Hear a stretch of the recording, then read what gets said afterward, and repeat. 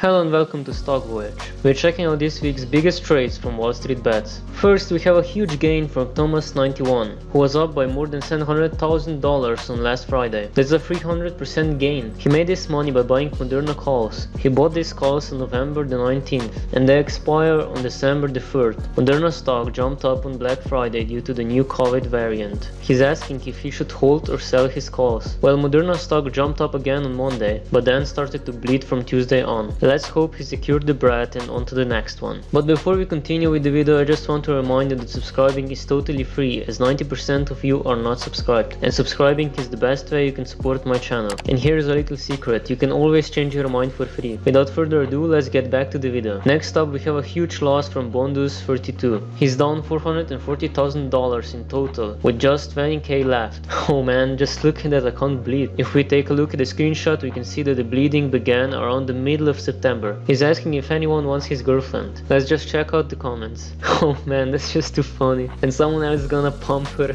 Dump and pump. Oh man, I can't believe this. Okay, next up we have a humongous gain from KeyGainy5. He turned 2k into 43k in just a week. That's a 2100% gain. He made such a huge gain by buying weekly puts on SPY, and SPY has been falling for the past week, mainly due to fears about the new COVID variant. Next up we have a huge loss from Robin7907. This trader went the other way and bought calls on SPY and is down by $6,965 in total, which is around 19% of his portfolio. But most of these calls expire in the next year, so if he held on and the stock market continues to rally, he should be fine. Next up we have Sawyer Jenkins with a huge return of over 1000% for a total return of $18,579.63. He's up by so much on GameStop. I can't believe this. This is the definition of diamond hands. He's still holding it. His average cost is $17.20. The last time GameStop was that low was in the beginning of January, before the short squeeze. Huge respect to this guy. Next we have a loss from Princess Audrey 1776. This is the complete opposite of the previous trade. This trader made 100k on GameStop in January and then swiftly lost it all. She took out on blue 10k. She also bought a used 2017 E300 Mercedes, but she says she won't quit. She'll be back around March when she gets her bonus. She's also saying the loss is from Clovis Oncology Leaps. A true WallStreetBets story. We can see that the bleeding began somewhere around February, and if we take a look at the Clovis Oncology stock, we can also see that the stock has been falling ever since. Man, that's extremely bad timing. This trader by the name of ICU made a 50k gain because he bought Pfizer puts. He says that he bought what his friend told him to buy. I can't tell if that's sarcasm or not, but damn, that's a huge gain. As you know, Pfizer stock jumped up last Friday and then just sold off on Monday. So from what I can see, he bought this put on Monday, and if he sold it at the end of the Monday, he should be in profit. Next up we have Skyline 917. This trader is down 65% or $33,000 in total. He's down so much because he owns shares of Wish. To be honest, lately I have seen a lot of losses on this stock, and this stock represents 99% of his whole portfolio. This stock has been falling since February and is down by around 90% since. Next we have a trader that we have already seen in this video, KeyGainy5. If you don't remember, he turned 2k into 43k in 1 week. Well, the story continues. In additional 3 days he managed to turn that 43k into 137k. Will he lose it all like a true WallStreetBets trader, or will he become a millionaire? He might make an update in the future. If you want to know what happened, subscribe to my channel and press the notifications bell down below, because I'm making a new WallStreetBets video every week, and if he makes a new post, he will definitely be in my video. Next we have Flashy Echo 8099. This trader is down on a whole bunch of stocks. Biggest losses on Roku, PayPal and Alibaba. Well, he doesn't own stocks, so if he just waits, they might recover. Anyway, he's hoping that this helps heal your wounds. Next we have a trader named Caspian C. He sold and locked in on 700% profit. He made such a huge gain by buying long AMD calls, and he sold at a peak.